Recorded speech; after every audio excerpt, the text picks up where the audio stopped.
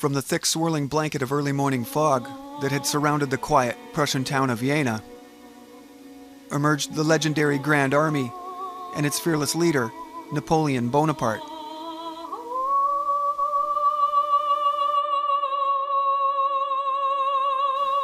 They had clearly attained the element of surprise and were situated in and around the southeast plateau of the Saale River, about to unleash the final death blow to the Holy Roman Empire.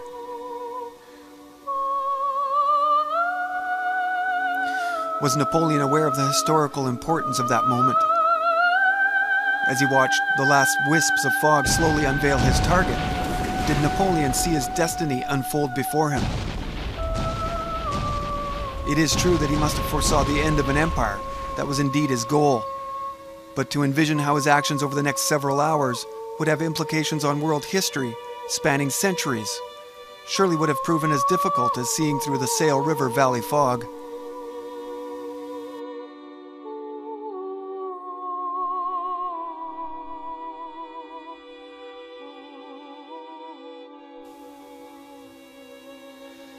History shows that through previous victories at Ulm and Austerlitz, Napoleon and his Grand Army had quickly become one of the most feared military forces in world history. But surely, no one present that day would have known the full implications that Bonaparte's victories at Jena and Auerstedt would inspire. But having the benefit of over 200 years of hindsight, we do. Enough time has passed following Napoleon's reign to clearly see just how the French victories over the Prussian army and the subsequent end of the Holy Roman Empire signaled a significant turn in human history. The repercussions not only echoed throughout Europe, but they reached the shores of North America and continue to reverberate through Western culture, even today.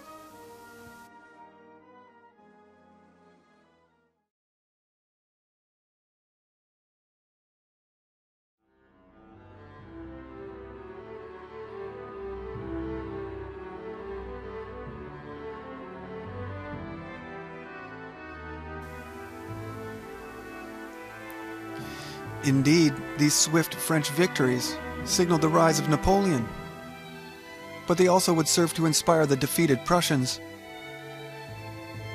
Following the losses at Jena and Auerstedt, it had become clear to the Prussian people that if they wanted to preserve their lineage and their culture, a drastic change would be needed. The collective Prussian esteem had been staggered.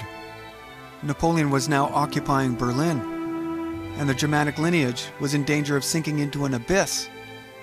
And Johann Fichte's addresses to the German nation seemed to be the perfect antidote.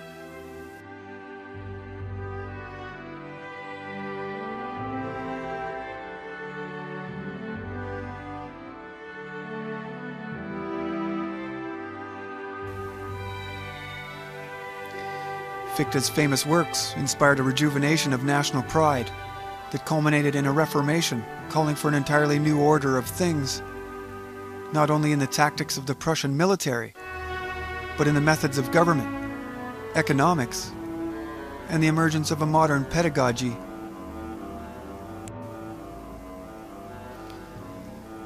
Fichte's addresses to the German nation were presented at the Great Hall at the Academy of Sciences in Berlin to overflowing audiences during the winter of 1807. And they, as Freiherr von Stein wrote, had a great effect upon the feelings of the cultivated class. It is certain that the addresses were a powerful factor in the creation of that national spirit, which appeared for the first time in the War of Liberation of 1813 to 1815. As we will soon see, Fichte's addresses had enormous historical significance, not only on the fate of Germany, but on the fate of human history itself. And while the true impact cannot be easily quantified within the constraints of this presentation, we can turn to Seeley's description of Fichte's addresses for some context of their historical importance. Seeley writing that the prophetical or canonical book, which announces and explains a great transition in modern Europe, and the prophecies of which began to be fulfilled immediately after its publication.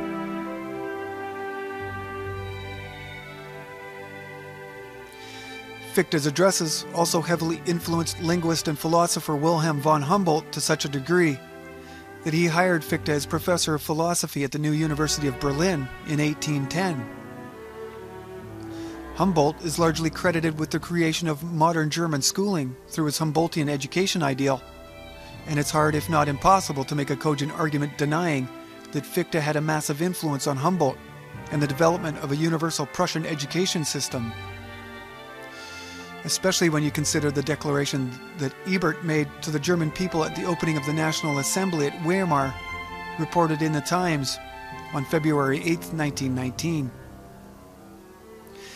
In this way we will set to work our great aim before us, to maintain the right of the German nation, to lay the foundation in Germany for a strong democracy, and to bring it to achievement with the true social spirit and in the socialistic way.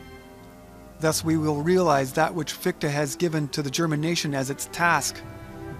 We want to establish a state of justice and truthfulness founded on the equality of all humanity.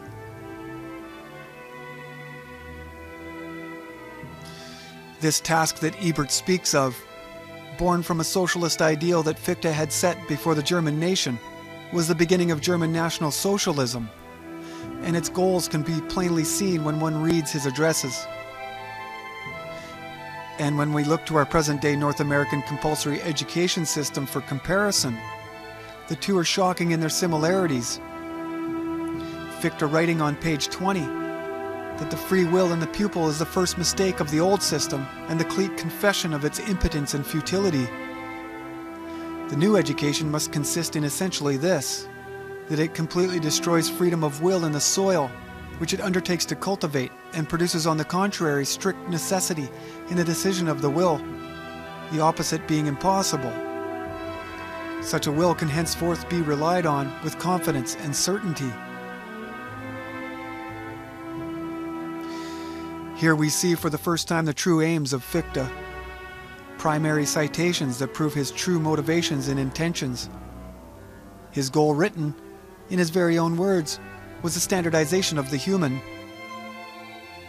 to remove the free will of the German citizen, to destroy freedom of will in the soil, to mold each citizen into a predictable automaton, and to immerse them into a new collective by systematically taking their individuality.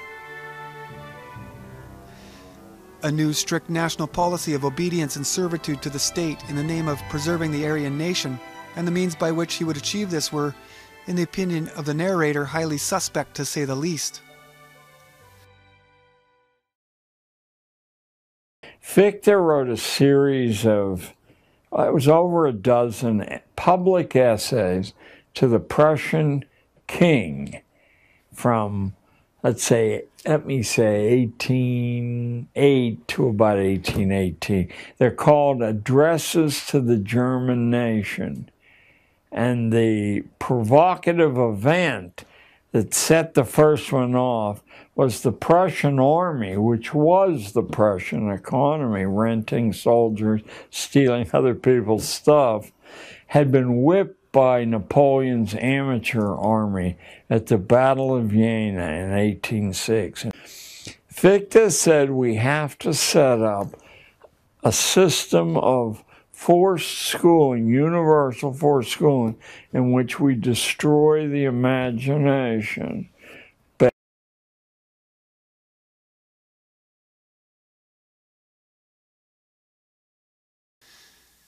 And by destroying freedom of will in the soil, Fichte means to remove individuality at its earliest stage.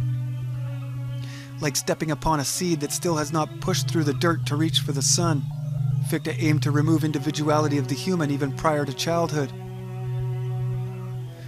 Reformation of the German education system, as well as the eradication of the traditional role of family, would become his primary initiatives.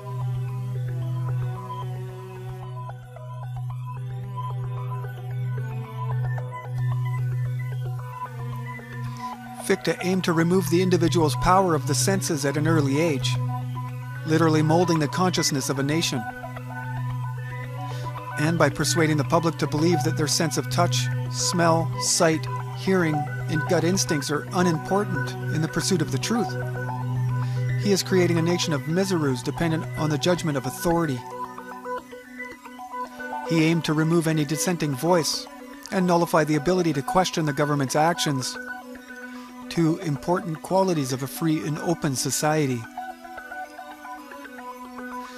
But these efforts to stifle also render the investigative or inquisitive or exploratory nature of the human insignificant. Without our senses, we can no longer ask the who, what, where, when, why, and how. Essentially, what we see is the elimination of the trivium method, an education dating back to the origins of Western civilization that emphasized personal enlightenment through the convergence of three forms of knowledge: grammar, logic, and rhetoric. Fichte's universal education stood diametrically opposed to the trivium's cultivation of individuality, while diminishing the importance of any other proposed education, as seen here by his attack on Pestalozzi's argument for homeschooling. Pestalozzi's book for mothers contains the foundation of his development of all knowledge, for, among other things, he relies heavily on home education. First of all, so far as this home education itself is concerned, we have certainly no desire to quarrel with him over the hopes that he forms of mother. But, so far as our higher conception of a national education is concerned, we are firmly convinced that, especially among the working class, it could not have either begun, continued, or ended in the parents' house, not, indeed, without the complete separation of the children from them. This also is one of the absolute and indispensable conditions of the realization of our scheme. We have seen enough of what will happen if mankind as a whole repeats itself in each successive generation as it was in the previous one. If its complete reformation is intended, it must once and for all be entirely separated from itself and cut off altogether from its old life. Not until a generation has passed through the new education can the question be considered as to what part of the national education shall be entrusted to the home.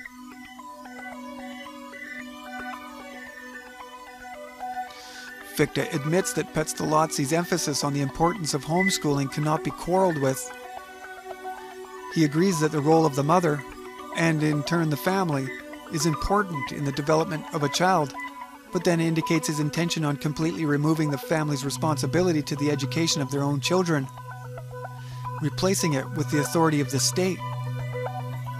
Government becomes the new guardian, under a new national interest. And it is here we see another stark similarity to our own Western compulsory schooling, a state-controlled education system.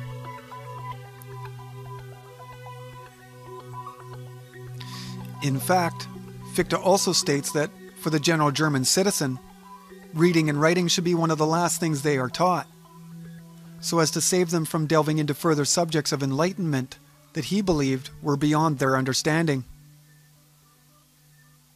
However, a human without the use of their senses, coupled with the inability to read and write, dissuades them from understanding their true surroundings. It literally strips them of their consciousness, removing the one thing that separates us from other animals on the evolutionary ladder. For Fichte, a populace within an awareness would be a direct threat to the insidious power of a corrupted state. He goes on to surmise that for the German scholar, those determined to be worthy of a post-secondary education would be given the ability to read and write immediately and used for the purpose of furthering into the hearts of the public a sense of eternal love for the fatherland. Here Fichte's intentions are clear. The development of a guardian class, and once again we seem to be looking directly into a mirror. As we peer into the origins of a deliberate restructuring of German society, the image of our own Western society is being reflected back.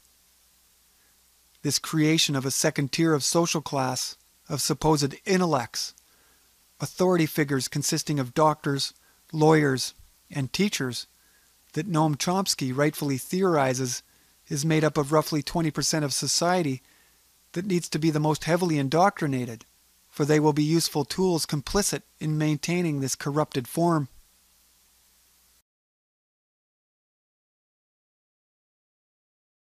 When you talk about manufacturing of consent, whose consent is being manufactured?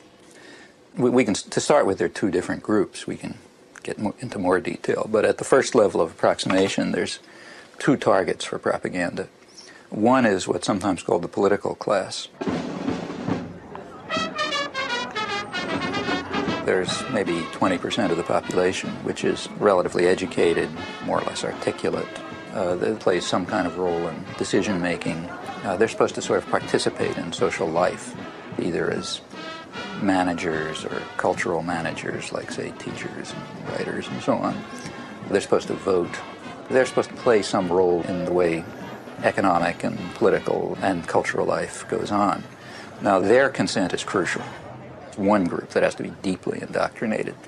Then there's maybe 80% of the population whose main function is to follow orders and not to think, you know, and not to pay attention to anything. And they're the ones who usually pay the costs. All right.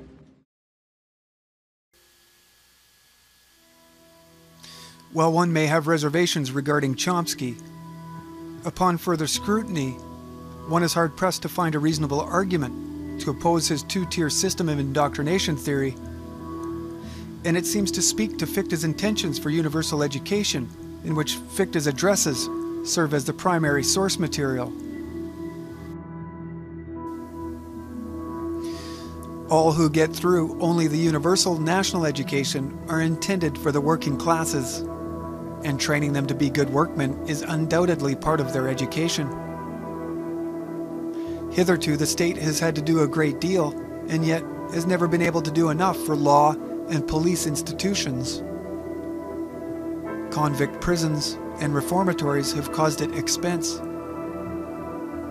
Finally, the more that was spent on poorhouses, the more likely they were required. Indeed, under the prevailing circumstances, they seem to be institutions for making people poor. In a state which makes the new education universal, the former will be greatly reduced, the latter will vanish entirely. Early discipline is a guarantee against the need in later years of reformation and penal discipline, which are very doubtful measures, while in a nation so trained, there are no poor at all.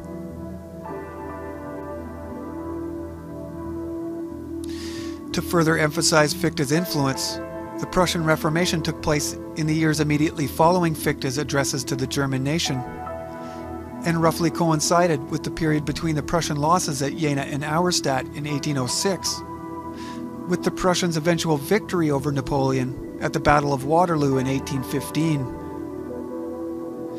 Certainly many changes continued even into the 1820s, but for the most part, the sweeping societal changes all took place roughly within this 10-year time period, largely inspired by Fichte's call to nationalism.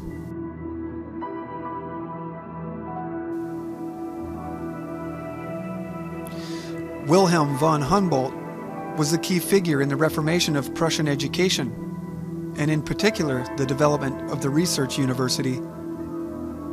He was put in charge of the Department of Religion and Education within the Ministry of Interior in 1810. Under Humboldt's influence, Prussia's education system would be standardized. Instead of the plethora of religious, private, municipal, and corporate educational institutions that had previously existed, the new system would be streamlined into 3 tiers: the Volksschule, the gymnasiums, and universities. The entire system would be mandatory, strictly enforced by the state, and would be one of the world's very first tax-funded, state-controlled, compulsory public education systems for all girls and boys from the age of 5 to 14. The first of these 3 tiers was meant for the majority, and was an 8-year course of primary education that was called Volksschulen, or the People's School. It provided for the basic reading and writing skills that were becoming a prerequisite for any student entering the modern labor force, while also supplementing his or her development through the addition of culture with classes in music, as well as Christian teachings meant to keep students disciplined. It was essentially a school that trained students for employment in vocational or trade jobs. The second tier was called Real School, roughly equivalent to secondary school, and was where a student would be introduced to more advanced concepts in mathematics and physics.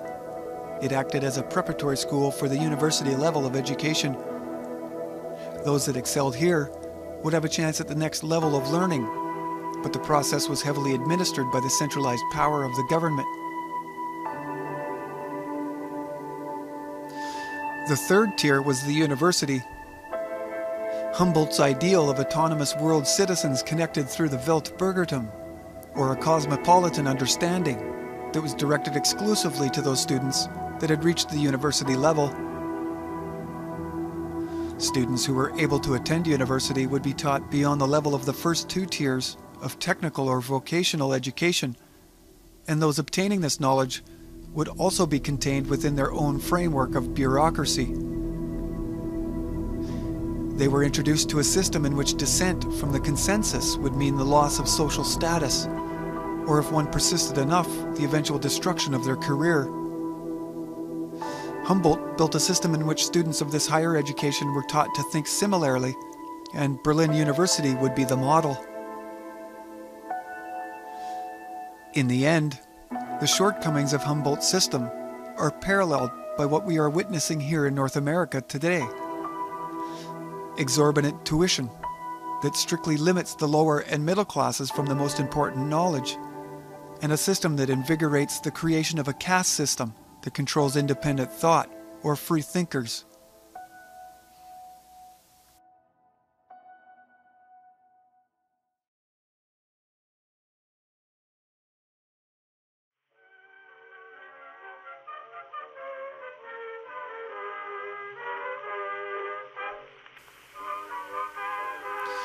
The 19th century in the United States was an era of extreme flux. While the Prussians were fighting in Europe for the preservation of their nation in the lead-up to the Battle of Waterloo and the Austro-Prussian Civil War, so too were those across the Atlantic in the United States.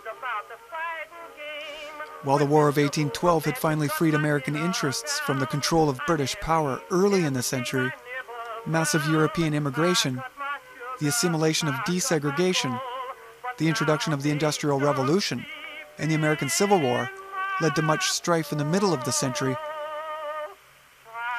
All of these societal conditions, combined with the addition of the labor wars, the farm wars, the Indian wars, and the reformation of American education and medical systems, promised a tumultuous conclusion to the century. Progressivism was sweeping America, and the old traditions and ways of life would not succumb easily. By the middle of the 19th century, the home of the brave and land of the free was already being deeply compromised by men like Edward Everett, Horace Mann, and Calvin E. Stowe. Later, the torch of Reformation was passed to men like the early oil, steel, and banking elites of John D. Rockefeller Sr., Andrew Carnegie, and George Peabody, who were keenly interested in implementing a factory-style education model like the Germans were using successfully to create an obedient working class. And understandably, there was vehement opposition to this progressivism throughout America.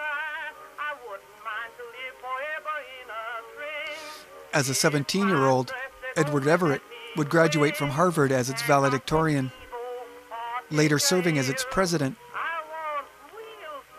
Around the time he turned 21, a fresh-faced Everett began a 4-year sojourn abroad, where he was introduced to Wilhelm von Humboldt and was immediately impressed with the Prussian education system. Everett would receive the first PhD given to an American while at the world's initial research university at Göttingen, and would develop a certain affinity for German culture, ultimately combining this appreciation with his influence as the 15th governor of Massachusetts by laying the initial groundwork for the integration into the United States of the Prussian education model, instituting normal schools for the training of teachers, and creating a state board of education in 1837, assigning Horace Mann as its first secretary. Horace Mann traveled to Prussia in 1843 to see firsthand the factory model of public schooling being instituted there.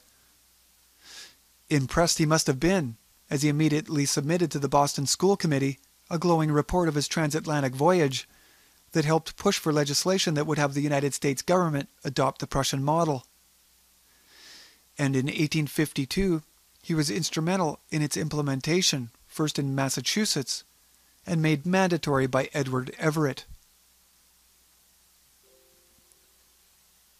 In Mann's seventh report to the Boston School Committee in 1843, he claimed that the only way to get kids into school was to force them, with mandatory attendance, administered by the state. He claimed the Prussian model to be the finest in the world, and if the United States wished to catch up, they would be wise to allow the government to become the primary parent. Mann believed it to be beneficial also in the policing of young children, that it would serve as a way of combining Christian ethics with democratic values. And like Fichte, Hall claimed the common school approach would be the cure for a changing nation. It would eliminate most crime and aristocratic privilege while assimilating immigrants into loyal, Americanized patriots. Calvin Ellis Stowe became an important advocate for public schools in the U.S. western frontier following a visit to Prussia on official appointment from the Ohio State Legislature in 1836. Like Mann and Everett, upon his return, he published a report advocating for state-controlled education like the one he had witnessed in Prussia. It is of little surprise that the Ohio State Legislature then recommended the prompt dissemination of Stowe's report on education in Europe to each of the state's 8,500 school districts, as well as to several other states.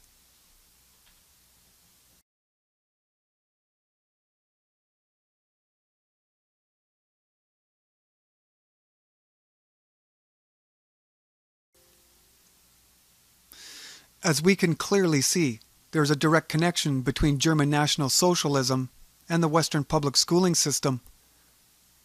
This failing factory model of bells, regimented schedules, mandatory attendance, limited subject matter, and destruction of the individual originate from the corrupted mind of Johann Fichte, someone who would inspire a young Adolf Hitler and the rise of the Third Reich over 100 years later.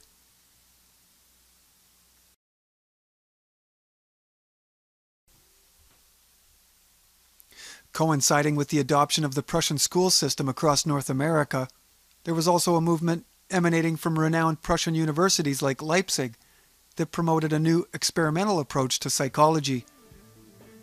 This would lead to psychology being considered a legitimate field of scientific study alongside already well-established academic fields as a true science. In the next episode, we will cover how this factory-style education system and a burgeoning psychology industry would combine into a two-pronged assault upon the minds of the youth, all made possible through the funding from rich American philanthropic organizations like the Rockefeller Foundation, the Carnegie Endowment for World Peace, and the George Peabody Foundation.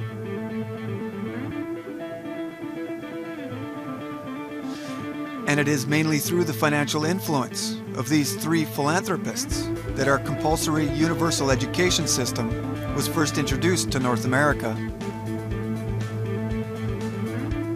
Join me for the next episode of The History of Propaganda when we detail, with primary source material and historical fact, just how an oil baron from Cleveland, a Scottish-born steel and railroad tycoon, and a British-American financier used their social esteem to dominate government officials on the county, state, and federal levels to enforce the widest-ranging example of propaganda that the Western world has ever witnessed.